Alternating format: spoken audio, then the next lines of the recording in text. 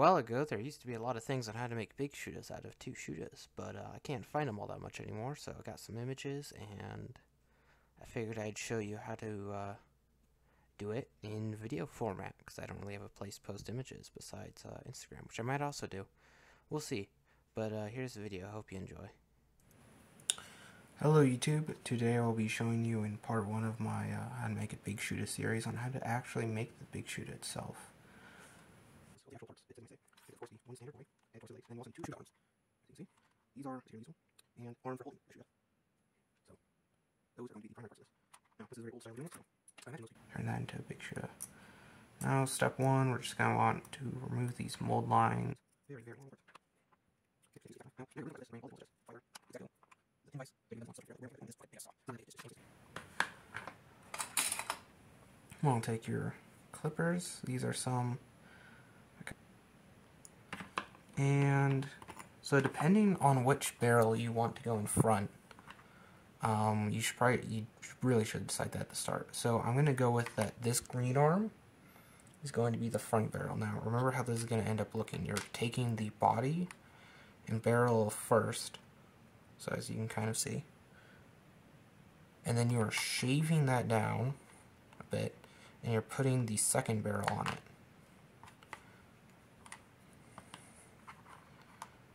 So I'm going to have this barrel be the front one. Now this one's going to be a bit weird. I'm kind of glad, because we have this little very, very tiny top right there attaching the barrel to the body of the gun. So it's going to make this a bit more difficult, so we're just going to have to shave that off eventually. But for now, we are going to take our snippers, like this, and cut the actual tip, so you won't need to drill this barrel.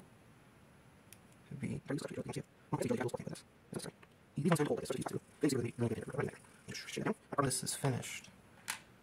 So, going on to part 2. Now, we could slap chop this and cut off the arm and do all this horrific stuff to it, like we're that one kid from Toy Story.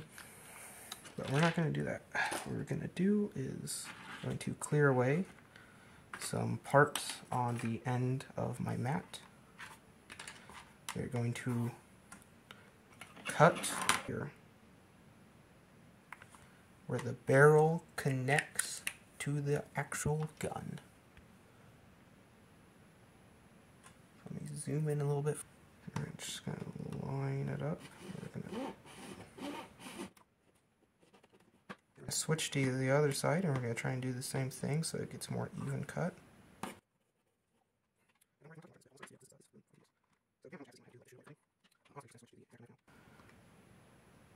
We're basically just going to chop. Now, that's probably not good for the knife. It's probably not very safe. Probably not very even, but God, it takes a while if you don't do that. Yeah, as you can see, it's very, very obviously not even. So, and then we're just gonna shave away this little part here, and we're also gonna zoom.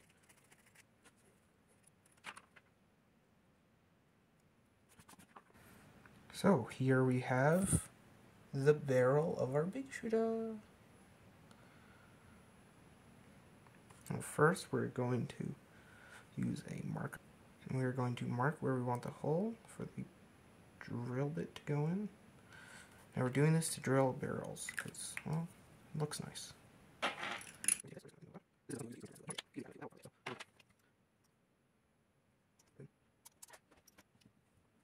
Oh, maybe we'll go at it.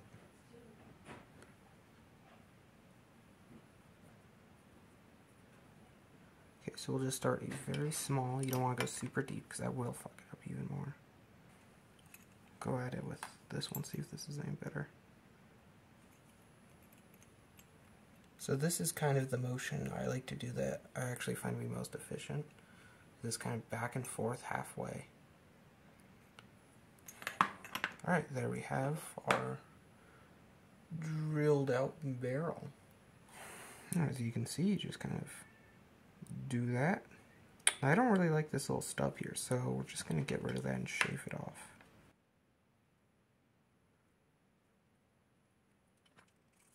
Shave. Nope, much enough.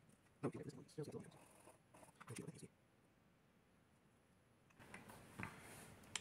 and now we try dry fit, and as we can see, it's not really that even.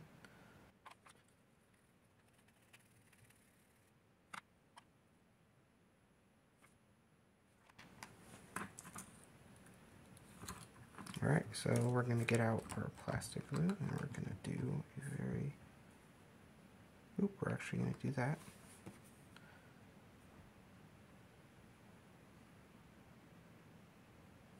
We're going to take a little bit off and just put it on a nearby paper towel. We're going to combine the two parts. There we go.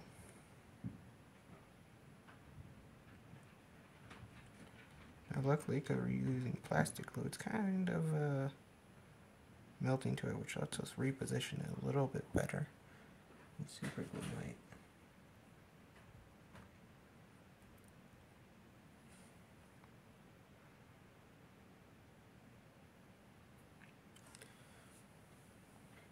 As for the stuff on top, a little bit of and just gently wipe away.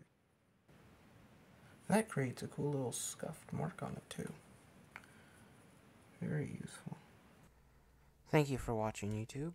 You can click one of the other videos, and I should have some more parts coming out relatively soon with this series of making a big shooter.